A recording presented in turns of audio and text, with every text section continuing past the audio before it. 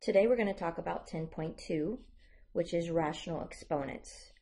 The first thing I want you to stop and remember is all of your rules from exponents still follow the same pieces in this section.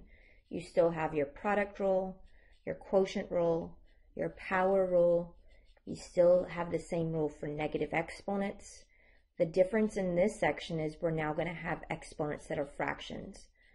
Anytime you find yourself getting confused, I want you to stop, make an example without fraction exponents, and ask yourself, what would you have done? Still can write your examples down on your page. It might be a good idea to data dump them to know when am I adding my exponents, when am I subtracting my exponents, which is actually at the end of this section. So the first thing we're going to do is start off with looking at what does it mean when we have an exponent in our, a fraction in our exponent. So again, remember it's important to know what your base is, if the negative is included or not. It's not a new concept, but the key is if I have a root, that root is my denominator for my exponent. So I'm just going to write real quickly a few examples here. If I had the square root of x, that's the same thing as the x to the half power. If I have the cube root of x, that's the same thing as x to the 1/3 power. If I have the fourth root of x, that's the same thing as x to the 1/4 power. The root or index is the same thing as the denominator of the exponent. So you may want to write that down for yourself in words. Okay? The root is the denominator for the exponent. So eventually I'd like you to be able to do it without writing it down, but it's never wrong if you have to take that step first. So we're going to do that right now. So number one, it's asking for the cube root of 64. 64 is the one that it's easy to go the wrong direction, so be careful. Is it the cube root or is it the square root? In this case, it's the cube root. So remember our list of our perfect squares.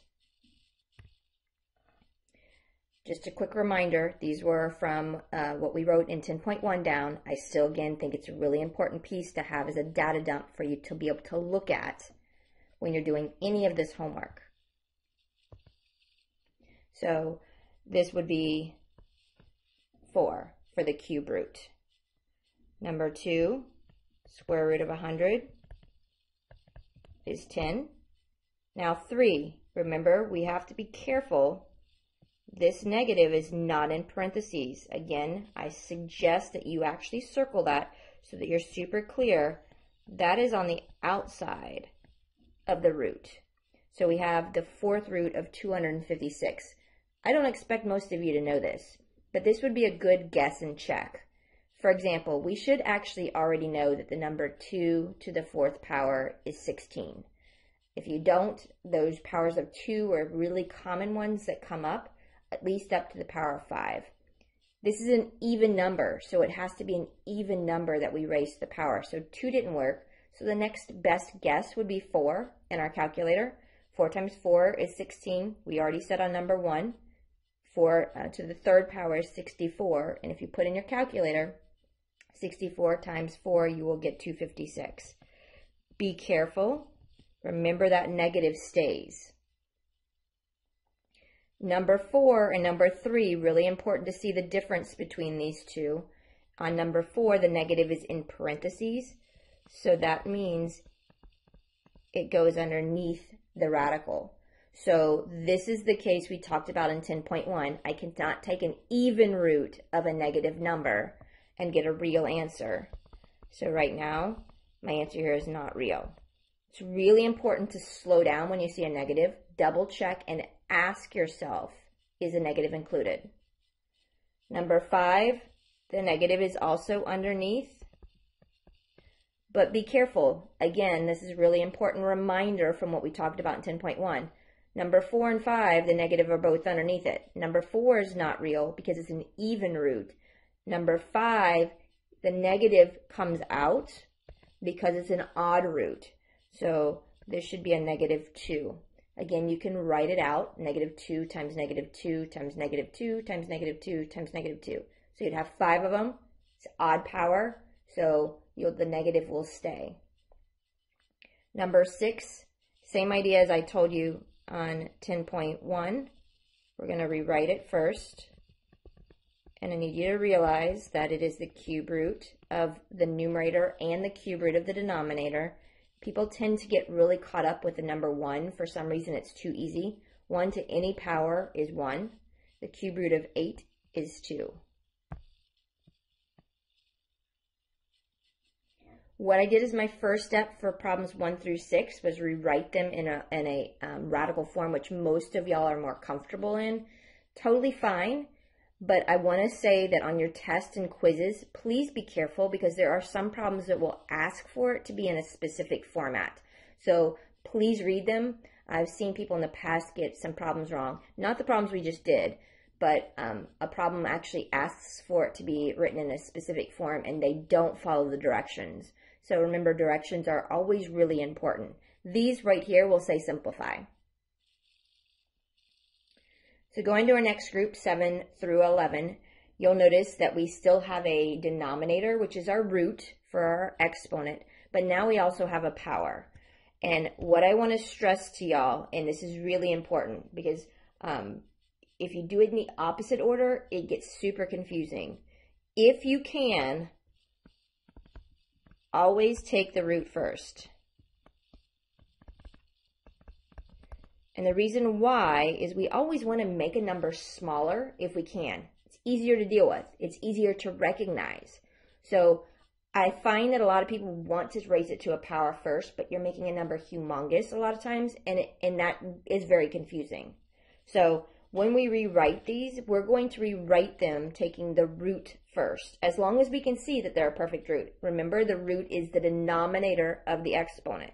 So on number 7, the 3/2 means I'm going to take the square root of 36, and then I'm going to raise it to the 3rd power, because I'm going to take the root first. Square root of 36 is 6. And now again in your calculator, that's 6 times 6, which is 36, times another 6, which is 216. Going to number 8, we're going to take the root first, which is the cube root of 125. Cube root of 125 is 5, and we're going to square that, which gives me 25. I didn't have to really be careful about parentheses and specific locations on number 7 and 8 because there were no negatives. Starting with number 9, there are negatives, so again, slow down and ask yourself, is the negative included? Number 9, the negative is not in parentheses, so the negative is going to stay outside. And I'm going to take the square root of 4 first, and then we're going to raise it to the 5th power. So I'm going to take the root first, so that's the square root. So this negative again stays outside. I am going to be careful and keep my parentheses for number 9 because again, that negative, I don't want to get confused by it. In this case, it wouldn't have mattered, but it's a good habit to get into if you have a negative there. So my answer here should be a negative 32. Anytime you need to pause this video, pause it, rewind it to re-listen to some of the hints. So number 10, the negative is inside the parentheses. So it has to be underneath the radical. So we are taking the cube root and then we are squaring it. So the cube root of a negative 27 is a negative 3. Be careful on this one. Notice the negative is still inside because it's raised to the power. So I should get a positive 9. Stop and look at the difference between number 9 and number 10. First question, is a negative included? If it's included in parentheses, it has to go underneath the radical. Okay, some people call it a house. It has to be underneath that. And if it's underneath that, it's got to stay in the parentheses until that end piece. Going to number 11, again, the negative is included. And then looking at this, I'm taking the square root, and then I'm cubing it. So in this case, because I'm taking the root first, I cannot take a square root of a negative number, so my answer here is not real.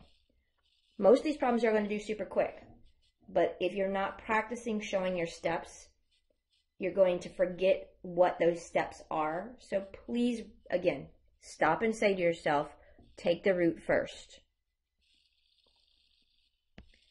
So now we're going to go to 12, 13, and 14.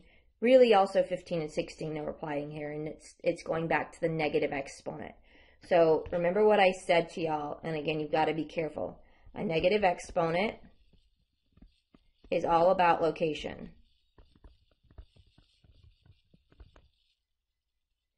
So a negative exponent means change the location. You may have different wording slightly, but that's what you have to remind yourself. And a negative exponent means move it across the division bar. So if you have a negative exponent in the denominator, I've always recommended move it up to the numerator. If you have a negative exponent in the top, which is your numerator, then move it across the division line and put it in the denominator. All the rules that are for exponents from before, you still want to do that first. So we cannot simplify a number raised to a negative exponent. You have to make it positive first. That's a really important piece.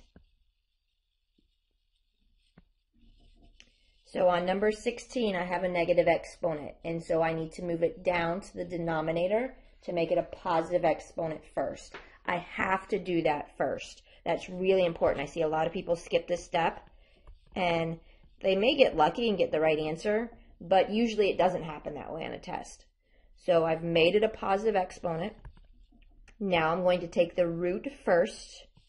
So I'm going to take the fourth root of 16. Fourth root of 16 is 2. Sorry.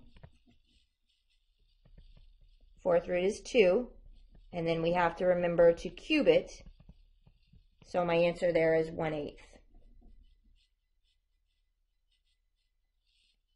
Number 13, we've got to change the location first to make it a positive exponent, and that's super important. Has to be your first step. Then we're going to take the root first, so I'm rewriting it. The square root of 25 is 5, and my last step is to cube that. So my answer is 1/125.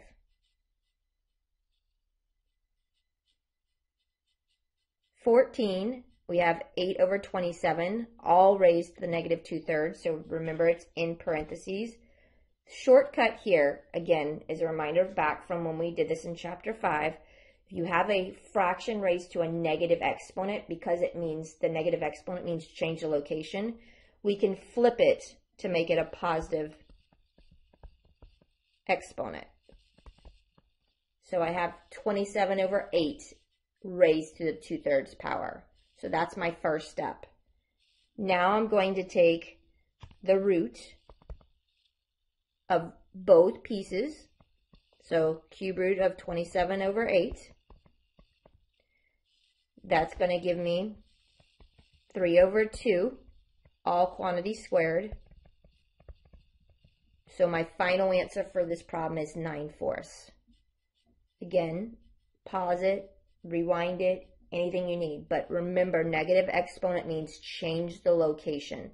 And you have to do that first if you have a number raised to a negative exponent. If your base is a number, you have to change the location.